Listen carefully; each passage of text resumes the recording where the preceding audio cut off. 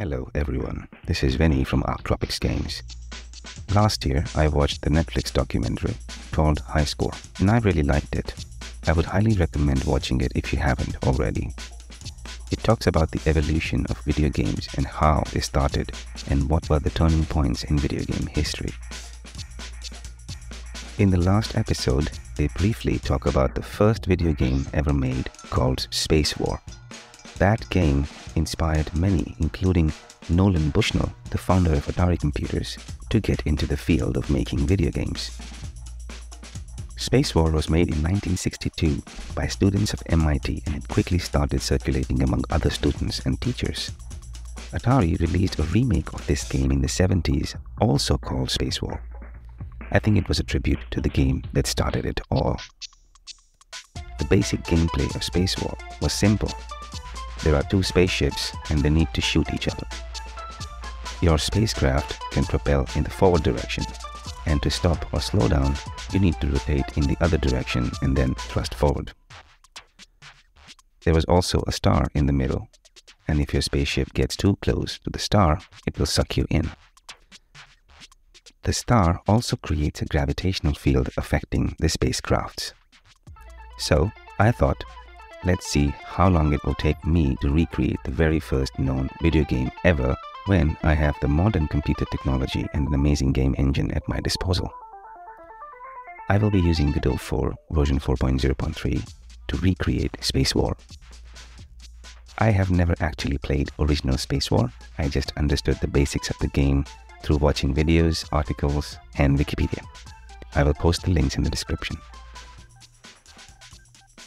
I quickly downloaded some space assets from itch.io and created my player SpaceCraft. What I like to do before I start jumping to writing code is make a small document or drawing where I list down all the objects and characters I will need in the game and then write down their properties and functionalities to have a rough idea of what to code. I will have two spacecrafts at a time, one controlled by the first player and the other controlled by another player. Since I want two people to play on the same computer, I will assign separate keys for each player. I also need a celestial body, and I chose to go with planet Earth instead of a star. The spacecraft will rotate, and it will have an engine to thrust forward. When the player presses the buttons for left and right, the spacecraft will rotate in those directions.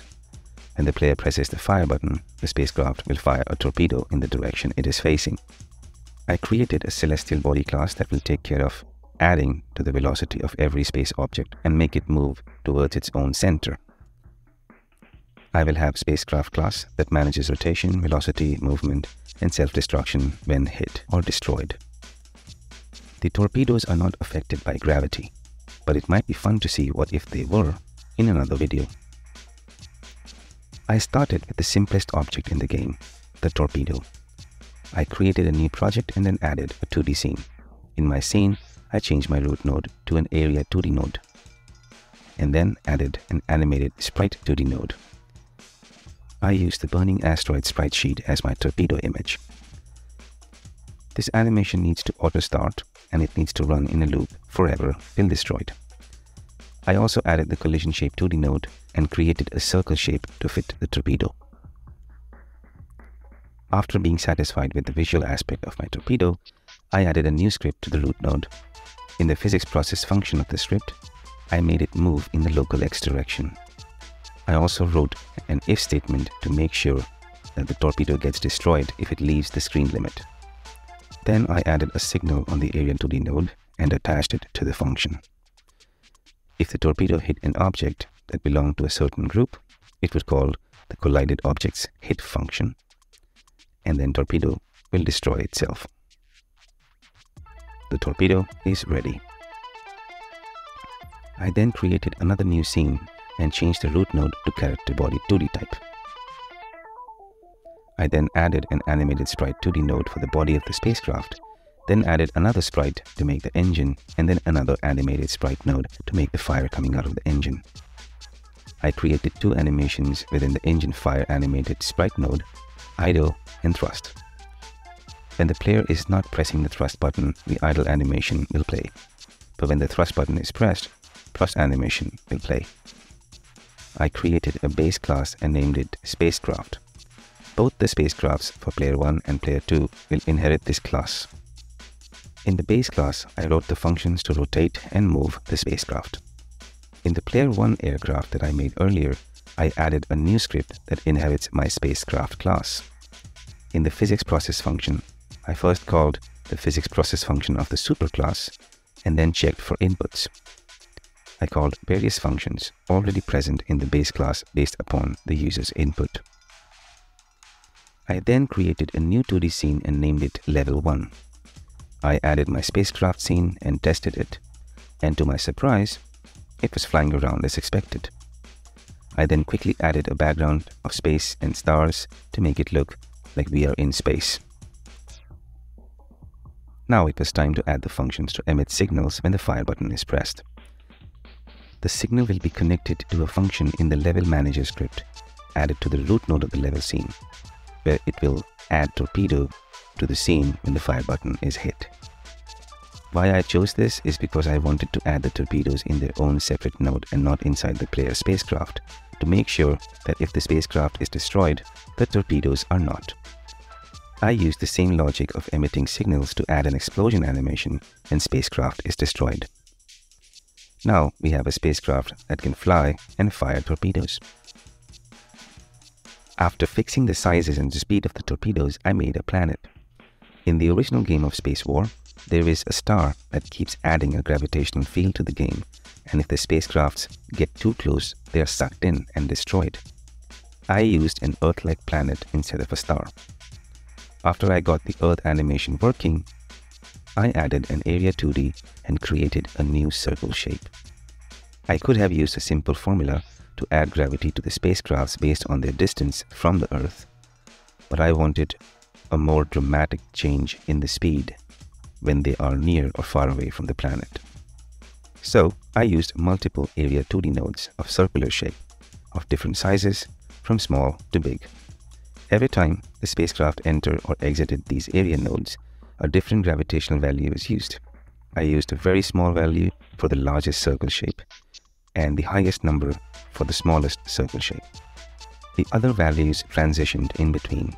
This way, the planet added more velocity to the spacecraft when it was near the planet, while very little velocity when the spacecraft was far away. Also, the velocity was cumulative, so it kept accelerating the spacecraft towards the Earth. I was quite skeptical that this would work, but actually it did. Also, the spacecraft started forming elliptical orbit around the planet, and once locked in orbit, it would stay there for a very long time.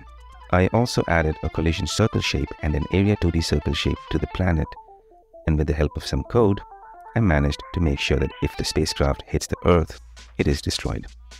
This time, I used built-in signals of area 2D to make this work.